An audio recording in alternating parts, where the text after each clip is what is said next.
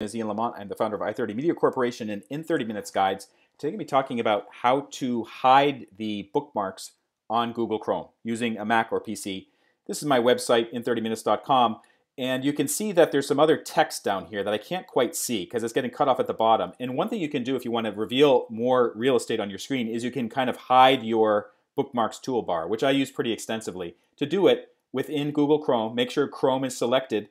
Go to the very top where it says View, and then deselect Always Show Bookmarks bar, and it will disappear. And to make it appear again, go to View, Always Show Bookmarks bar. This has been Ian Lamont showing this quick tip. For more tips, go to in30minutes.com or check me out on my YouTube channel.